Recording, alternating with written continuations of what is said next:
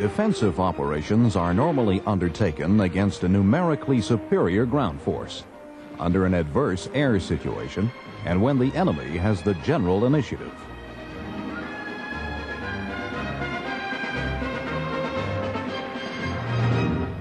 The defender's operations must seek any opportunity to distract the enemy to allow movement of forces to take maximum advantage of the ground, putting himself in a favorable posture to attack any exposed enemy elements or to reoccupy key terrain.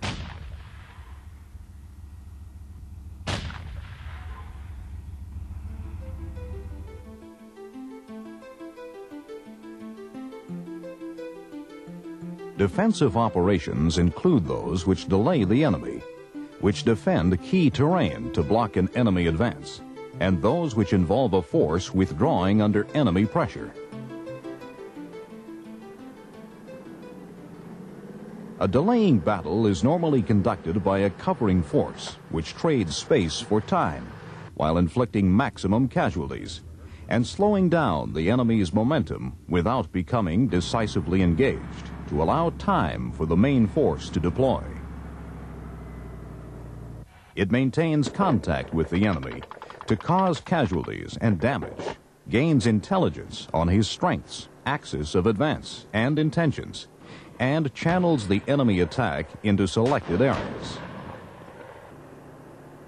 Forces assigned to a delaying task should be armored and mechanized and reinforced with sufficient anti-armor, air defense, and helicopter resources to achieve the mission. The terrain selected for a delaying action should incorporate blocking positions and barriers, which will help slow and canalize the enemy, provide good observation and fields of fire, as well as facilitate the disengagement of the delaying force. The delaying battle is fought across the entire width of the force's assigned sector. It is initiated by the covering force commander, establishing contact with the enemy using reconnaissance elements. Once these are pushed back, prepared delaying positions are exposed, which contain blocking forces who continually engage the enemy at the greatest effective range with all available direct and indirect fire weapons. These positions force the enemy to deploy and mount quick attacks to clear the way. Before the enemy can close on these positions, the force disengages and falls back. Reconnaissance forces and mobile delaying elements continue to maintain contact with and slow his advancing elements. The process is repeated until the covering force reaches the break clean area, where it disengages from the enemy and withdraws across the handover line, passing on the battle to the in-place covering force, usually a screen, which continues to maintain contact with the enemy. Throughout the action, screen and highly mobile rear guards are established, withdrawn, and re-established, so that continuous contact is maintained with the advancing enemy. The battle concept for the main defense area combines fire and maneuver to destroy the enemy forward of or within boundaries. Fire achieves the maximum effect when delivered from well-sighted, mutually supporting, well-prepared battle positions, which form the anchored framework of the defense. Maneuver allows forces to be shifted from one battle position to a more advantageous one. At a minimum, the defender will attempt to achieve at least a 1-to-3 combat power ratio, which should be sufficient to stop the enemy at any given point. The key to success in the defense is the early destruction of enemy tanks. The anti-armor plan is tied in closely with the barrier plan and forms the framework for the defense. It incorporates all of the anti-armor weapons, with the exception of the tanks, which will be superimposed or kept in reserve, allowing them to be available when needed for the maneuver battle. Other supporting tactical plans for the defense normally include the Intelligence Collection Plan, which coordinates the gathering of information to meet the commander's requirements. the Surveillance and Target Acquisition Plan, which coordinates deployment of surveillance devices, control and illumination requirements, and the flow of information. The Barrier Plan, which details a series of obstacles to canalize or inhibit movement, imposing additional losses in time and resources on the enemy. The Defensive Fire Plan, which includes allocation of targets and artillery resources, deployment areas, plus air and naval gun fire support. The Counter Moves Plan, which deals with a blocking or counterattack operation on each major approach. The Air Defense Plan, which details deployment of air defense weapons, protection of specific unit areas and locations, rules of engagement, and weapon control orders. The Communications Plan, which outlines trunk, radio, and line requirements, along with SDS schedules and traffic routing diagrams. The High-Level Electronic Warfare Plan, which concentrates on deployment and coverage of intercept, control, and direction-finding elements. The Rear Area Security Plan, which includes the location of installations, likely enemy drop and landing zones, and quick reaction forces to counter enemy threats. The various service support plans, which cover maintenance, transport, supply, repair and recovery, medical, prisoners of war, refugees, movement, and traffic control. The Attack Helicopter Plan, which mainly involves preparation of terrain analysis and coordination traces by the brigade observation squadrons. The NBC Defense Plan, which specifies the location and manning of decontamination equipment and reconnaissance teams. A Deception Plan, controlled at the highest level, which allocates resources and coordinates the time and feeding of information to the enemy's information collection system. And a detailed analysis of terrain over which the battle will be fought. The third type of defensive operation, the withdrawal, arises from a lack of success in battle and where the enemy has temporarily gained the initiative. It is conducted by a force in a defensive posture, moving rearward to more secure battle positions. The withdrawal is a complex operation, and the enemy will take advantage of every opportunity to turn it into a rout. A withdrawal from the present position to a new main position is based on elements occupying one or more intermediate positions to delay the enemy while the new main position is prepared. A covering force is deployed immediately behind the present position, enabling it to be abandoned, and then it fights a delaying action back to where it can hand over to troops occupying an intermediate position. When the prescribed delay has been imposed, the troops in the intermediate position are withdrawn through the re-established covering force. The process repeats itself until the entire force is on the new main position.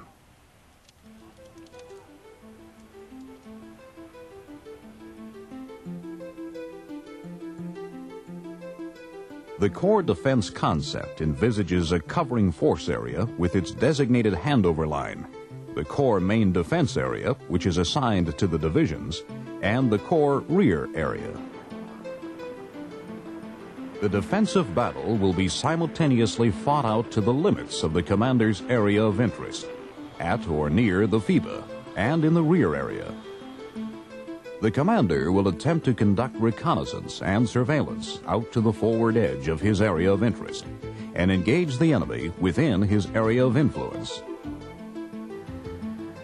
The covering force area should contain sufficient depth for the covering force to observe, intercept, engage, delay, disorganize, and deceive the enemy before he can attack the main body, and to ensure that a major portion of the enemy's artillery and air defense systems must redeploy before they are committed to an attack against the main defense area.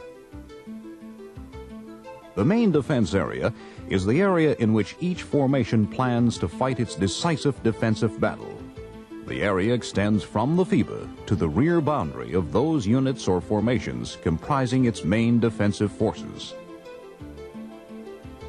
Delineating the rear of the covering force area and the front of the main defense area is a control line termed the forward edge of the battle area. It is a valuable coordinating mechanism for fire support and maneuver. This line traces the foremost limits of the troops deployed in the main defense area. Behind it, the defensive battle begins in earnest. Where possible, it is based on a recognizable geographic feature, such as a road or river. Based on his estimate of the defense, the division commander divides his assigned area into brigade areas of responsibility. Forward brigades will be sighted to cover main approaches, and areas will then be defined for the division depth forces, its reserve, combat support, and service support elements. Frontages, which units and formations are normally capable of defending, approximate 4 to 10 kilometers for a battle group, 8 to 20 kilometers for a brigade, 16 to 40 kilometers for a division, and 32 to 80 kilometers for a corps. Located in the rear area are the bulk of the formation's administrative installations and combat service support units, along with the reserves and some of its artillery and other combat support elements. The Corps defense concept envisages the battle being fought in 3 stages: the Corps covering force action, the main defense battle, and the Corps counterattack. During the first stage, the Corps covering force maintains contact with the advancing enemy and fights a delaying battle. The stage ends with the withdrawal of the force across the handover line, which is 3 to 10 kilometers forward of the FIBA. Should a specific amount of time be needed to prepare the main position, this will be stated in the mission of the covering force. However, if the force is required to be effective for subsequent operations, the mission will specify the degree of risk that is to be accepted. The covering force commander employs his elements to maintain surveillance across his entire front. His remaining combat elements will be positioned at successive delaying positions. The amount of delay and destruction will be greatly enhanced if time permits the thorough preparation of obstacles and well dug-in positions. The final delaying positions are selected to permit the force to make a clean break before withdrawing in the main defense area. The forward divisions or brigades will normally deploy a screen at the handover line to assist the withdrawal of the Corps covering force and to maintain contact with and report on the advancing enemy. The disengagement of the Corps covering force and its rearward passage of lines is a critical operation, especially if a clean break has not been achieved. The rearward passage of lines into the main defense area must be well coordinated and restricted to a few reserved routes. The second stage is the main defense battle, which attempts to destroy the enemy on or in front of the selected major obstacle and to contain and destroy any major penetrations in the main defense area. The battle at the FIBA commences at the handover line and is aimed at defeating the enemy as he attempts to cross the obstacle. Reserved routes or lanes running into the main defense area must be guarded and arrangements made to close them with reserved demolitions or scatterable mines. The obstacle must be kept under surveillance and covered with direct and indirect fire, likely requiring dismounted troops to operate along it or among the enemy on the far side. All hasty assault crossings must be disrupted, and recce forces must be prevented from obtaining information on the extent of the obstacle and on the location of defended positions. On arriving at the obstacle, the enemy can be expected to quickly launch his main assault, which will be preceded by heavy artillery and air attacks.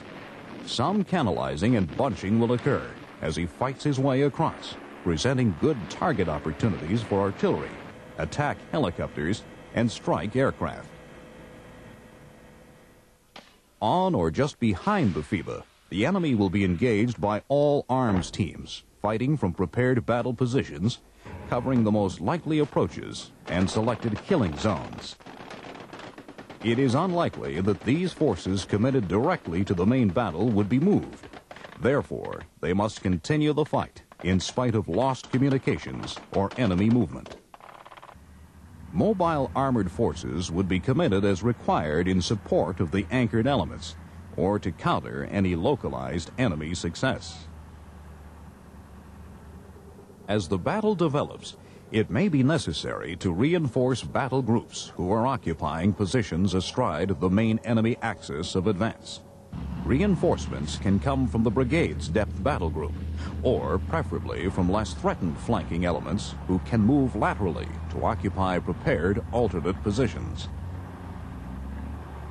The resources of the depth brigade will likely be somewhat depleted, as they have probably provided the division's reserve force and required demolition guards. The third stage is the deliberate corps counterattack, launched to destroy contained enemy forces, which have penetrated across the FIBA, or to restore key terrain lost by forward elements. This action is not started until the enemy penetration is halted and an adequate localized combat ratio can be achieved. If the circumstances preclude success, the counterattack may be turned into a blocking action. Defensive operations will ultimately require considerable flexibility in grouping and command arrangements, as forces under corps, division, and brigade control will likely be committed in the forward battalion sectors. Battles will be fought well forward to hold the chosen ground, and concentrations of troops will necessarily be created and recreated in rapid succession using all available resources. Defensive operations are seldom decisive, and their aim of breaking the enemy attack, destroying his forces, and stopping him from accomplishing his goals will likely reoccur until the enemy's will and capability to fight on are exhausted.